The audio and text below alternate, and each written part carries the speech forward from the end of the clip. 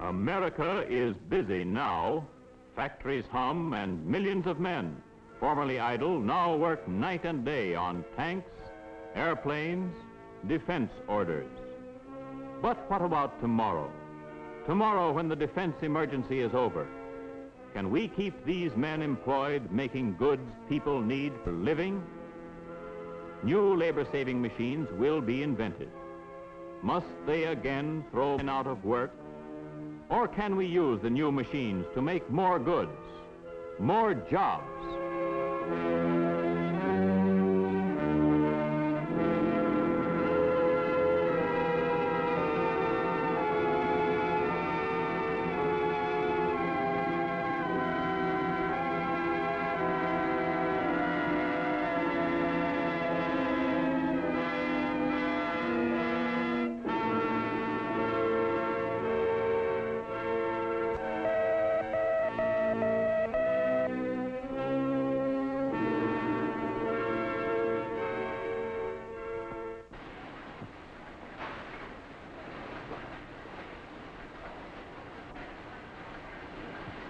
Say, Tom, I just heard a rumor there's going to be a layoff.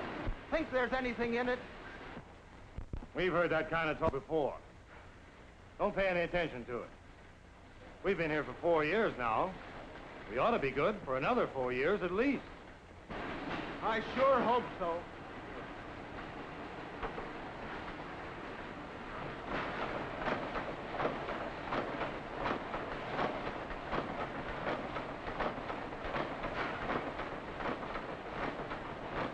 Here comes the boss. Looks worried.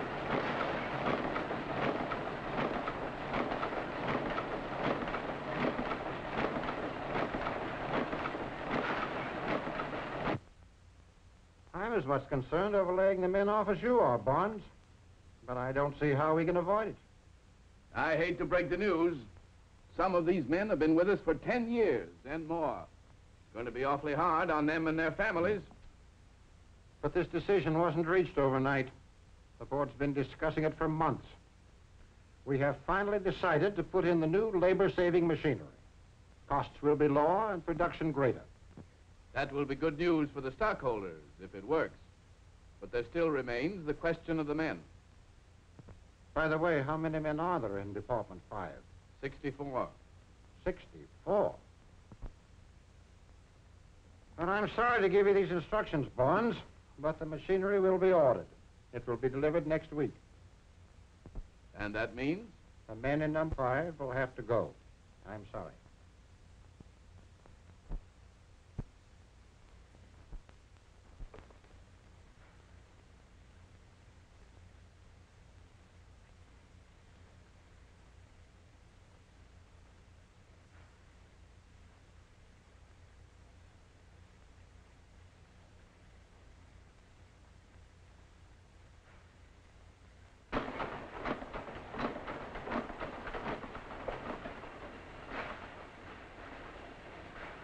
I told you so, Tom. High-speed machinery goes in.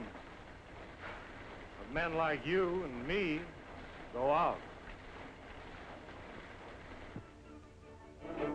Yes, machines come in and men go out. Everywhere the same story. These whirring wheels spinning faster, ever faster.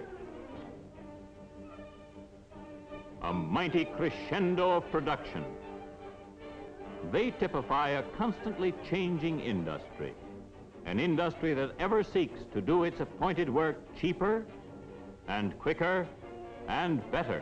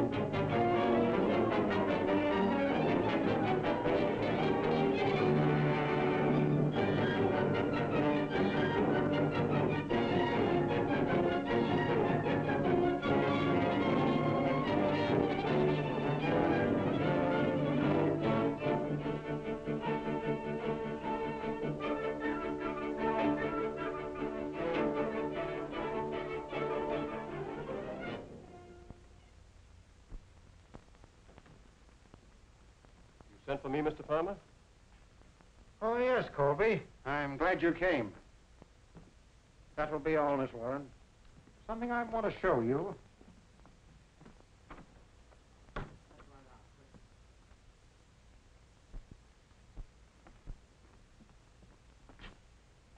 Look at those goods piled up over there. You know, I'm worried. Let's go back to the office and talk this thing over.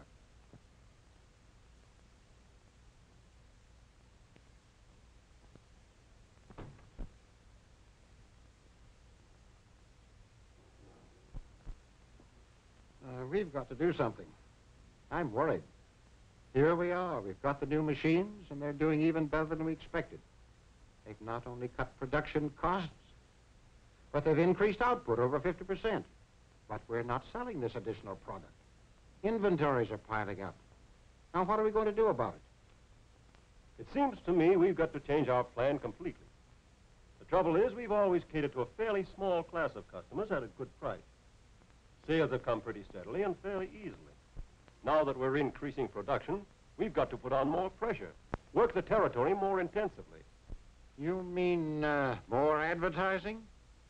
An increased sales force? Additional dealers? Yes. Start an aggressive selling campaign right away. Tell the people more about the advantages of our product. Use billboards, magazines, radio. Sell the dealers on the plan in advance and have them well stocked. That will relieve our inventories and get the goods into the hands of the consumers. Well, I'm not sure the plan will work, but it's worth trying. I'll take it up with the executive committee tomorrow. Meanwhile, suppose you work out a rough estimate of the cost of the campaign and let me have it tomorrow. I'll do that.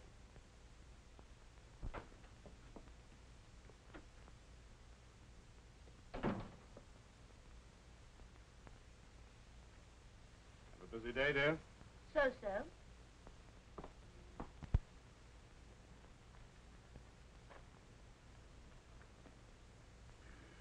Did you have any luck today, Tom? Same old story all over again. No jobs, no luck. Well, never mind, honey. You'll get a break soon. Alice, there's something I want to talk to you about. Tramp the streets of this city till I know every building by heart. Hey, there just aren't any jobs to be had. It's the same story everywhere. New machines, high-speed production, fewer jobs, and 10 men for every job that can be had. You're just tired, dear. Please let me finish, Alice. About a week ago, I wrote to Cousin Martin. I told him what we were up against. So I asked him if he could possibly find a place for us on his farm.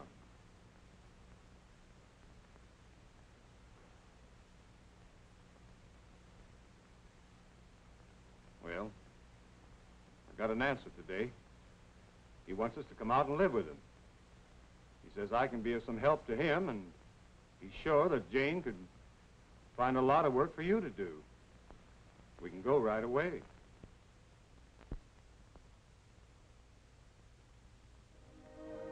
But the campaign advocated by the sales manager fails. The great middle class he sought to reach cannot buy at prevailing prices.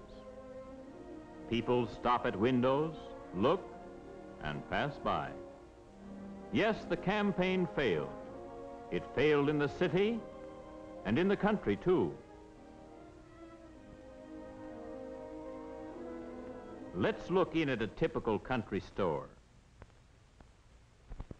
Anything wrong with the bill, Martin? No, it's just a bit higher than I thought, that's all.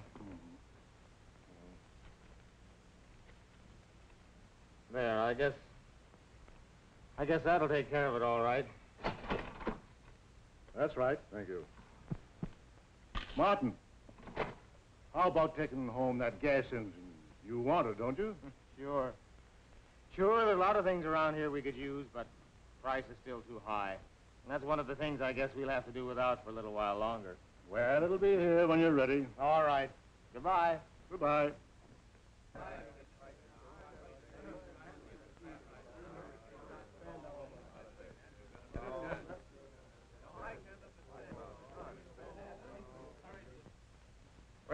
comes right to this, gentlemen. We have made a large investment in labor-saving machinery. It is giving us a bigger output at a large saving in labor costs. The sales campaign was well enough done, I'm sure of that. Our advertisements are appearing everywhere, and our sales force is on the job. But the fact is, we are not selling the additional output the new machines are giving us. Our inventories are mounting, and that cannot continue long if we are to remain solvent. The truth is, I guess, that the people just can't afford to buy. They can't afford to pay our price.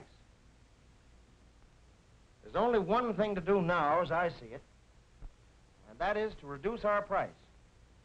This would, I believe, give us a larger market and bring us many new customers who can use our product, but who cannot afford to buy it now.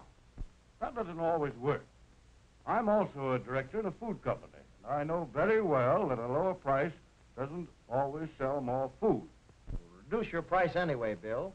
A lower price on some things helps the people to buy other things, and that helps the rest of it. Maybe, but it doesn't help our food company. Well, now let's see. Even if the price reduction plan did work, it would reduce our profits drastically and make it more difficult to pay a fair dividend, wouldn't it? Not necessarily. The profit on each article would be less, of course.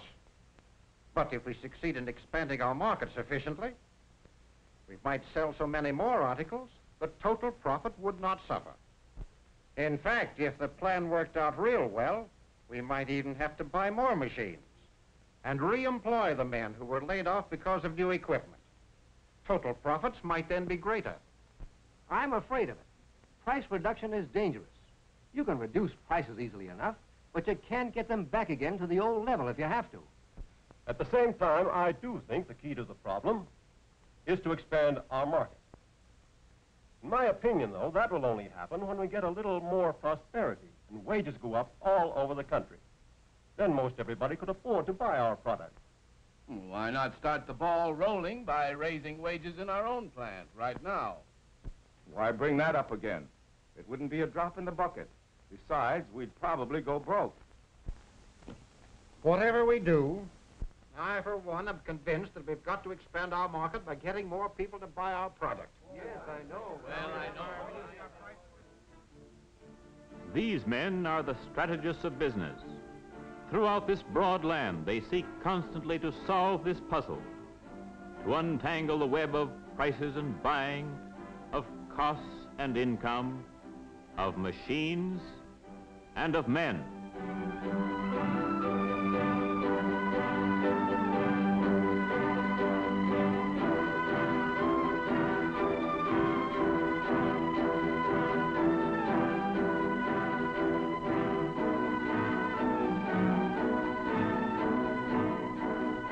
How shall these conflicting factors be arranged to provide better living, more enjoyment of the good things of life, and abundance for all?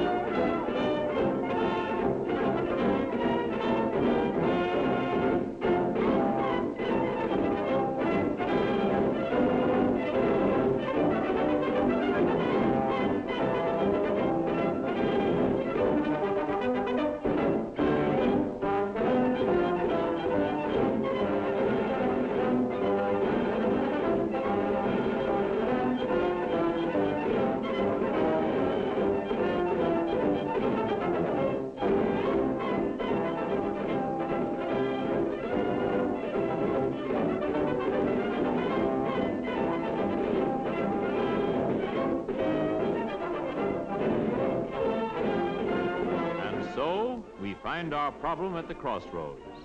Broad highways leading in all directions. Which way shall we take?